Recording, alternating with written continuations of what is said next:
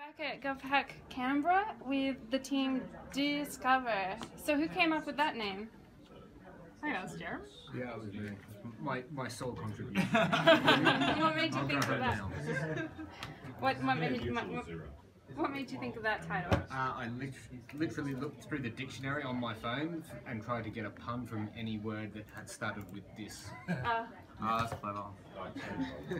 Cool. And how are you going so far? We're halfway through.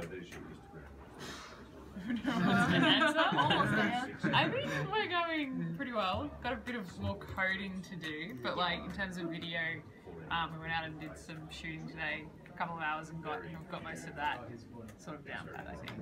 Yeah, we've done most of the video stuff, so we're trying to stay, I guess, ahead of the ball in that regard. Yeah.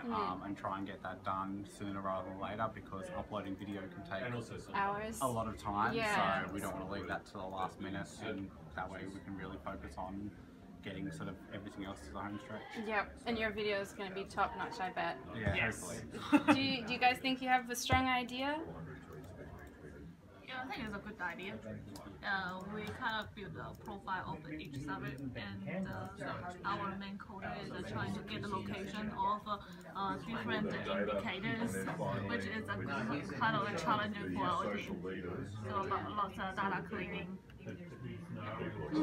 And knowing that it's due at 5 p.m. tomorrow, are you guys set to hand it up on time, or are you panicking a bit? Oh well, a little bit panicky, but that's all right. I think we'll get there. Yeah, we'll get there. We'll get there. Cool. A bit more work to go. Yeah. Well, best of luck.